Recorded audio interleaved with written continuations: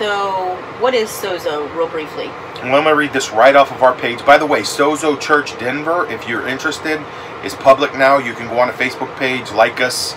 It's Sozo Church Denver.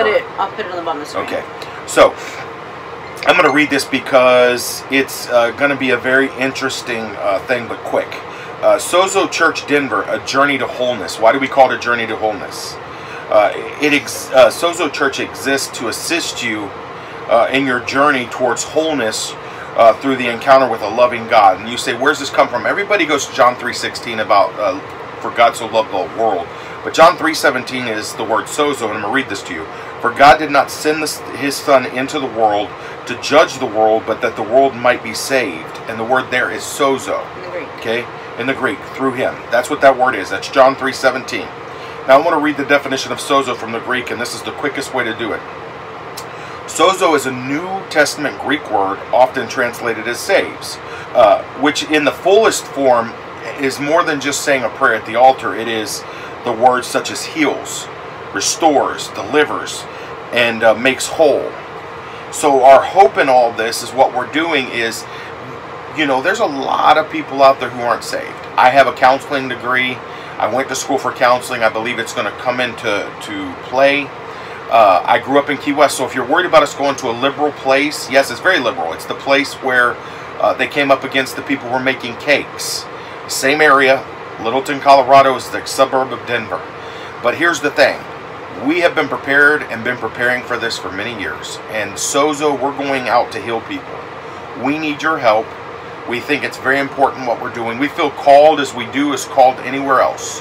We're very excited about this opportunity. We're very excited about doing it, and know that God has his hand on it.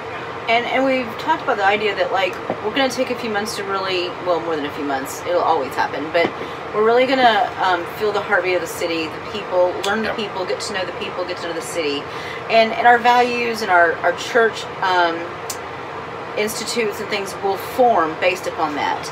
But that said, we do feel like what God has called us to do there is to help people experience the transformational love of God. I am sure that a lot of the liberal people and those that are not saved in this city have heard a lot of Christians, condemn them. And we don't bring condemnation, and we don't bring acceptance necessarily, but what we do bring is the love of God that is powerful enough to change their lives. And so I think we both feel it's our job as a church plant to really show the love of Christ in a transformational way that literally just turns their life upside down. Now let me say this before some of you may say, oh, well, they're going seeker-friendly or liberal. No, we're not. We believe and always have believed that the love of God is the foundation of Scripture. Our theology will never change. It will never change. We believe what we believe. We know what Scripture says. But the way we live it out in the city and the way we live it out with them, they will know God loves them. And I think that, you know, you can show someone Scripture all day long, but if the Holy Spirit doesn't draw them, they can't be saved. And so I think it's our job to present the gospel, to present an encounter that they experience His love, and then leave the Holy Spirit to do the rest. We didn't come to condemn them, to judge them, but literally bring the truth and see. I mean, I think we're just going to see people's lives set free and changed forever, and I'm excited about that. 'Cause I am redeemed.